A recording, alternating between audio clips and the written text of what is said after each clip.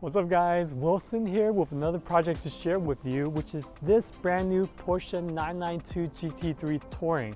Now the color you see on here is Arctic Gray, and this car was actually just delivered to us from Southern California, at which the owner is having us do a custom ClearGuard Alpha PPF installation, protecting most of the Arctic Gray paint on this car. And we will also be tinting the windows with the best heat blocking window film in Spectra Photosync IRD. So let's pull this in, I'll show you what our process is like, and at the very end I'll show you some close-up details for the work that is finally on this car when it's done. So check this out.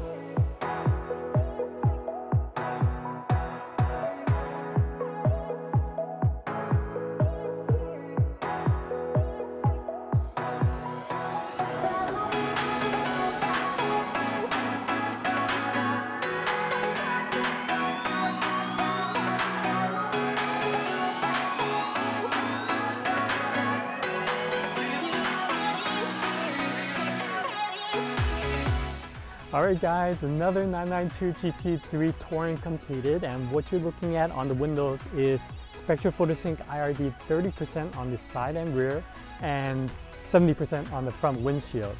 Now, Spectra Photosync is the highest heat blocking window film in this industry and also the most exclusive as well. We are currently under overcast conditions, so this gives you an idea of what 30% looks like in this lighting and also in combination with this Arctic Gray paint. Now with the paint protection film, we use ClearGuard Alpha, which is the best gloss and best optical clarity paint protection film, not to mention the best hydrophobicity as well.